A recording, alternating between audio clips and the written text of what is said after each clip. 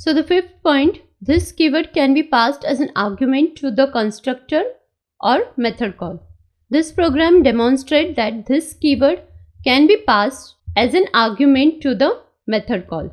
We have defined a class thisDemo. There is a method display which accepts object of type thisDemo.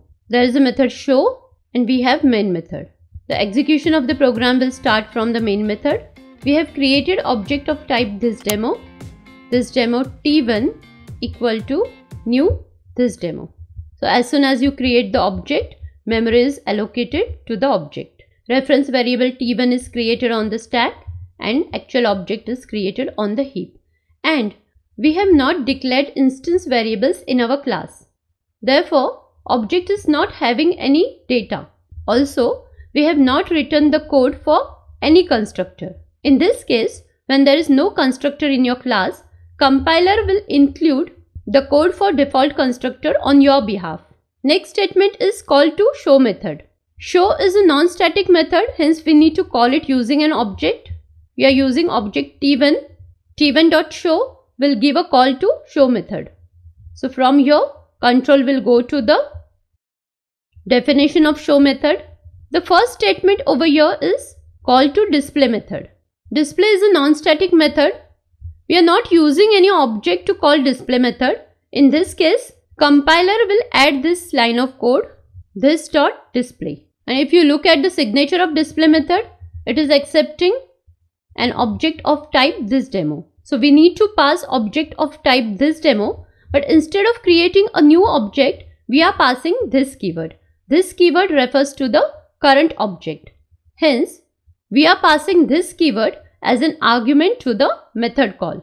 So what is the current object? The current object is t1 on which we have invoked show method. We are passing t1 as an argument to the display method. From here, control of the program will go to display method and the argument we have passed, that is object t1, will be assigned to this local variable td. Local variable td is of type thisDemo and we are assigning object t1 to this local variable td. So inside the stack memory, there is a section reserved for local variables of display method. Hence, reference variable of type thisDemo will be created inside the stack memory area and td is equal to t1. We are passing object t1 to this reference variable td. So, a new object is not created. What happens is, reference variable td will start pointing towards the same object to which t1 is pointing. t1 is pointing to this memory location.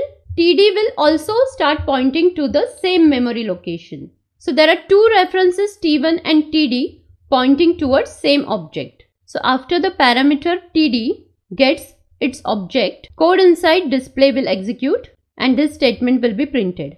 So inside display function will be printed to the output screen. Control will come back and next statement is executed, that is system.out.println inside show function. This will be printed to the output screen.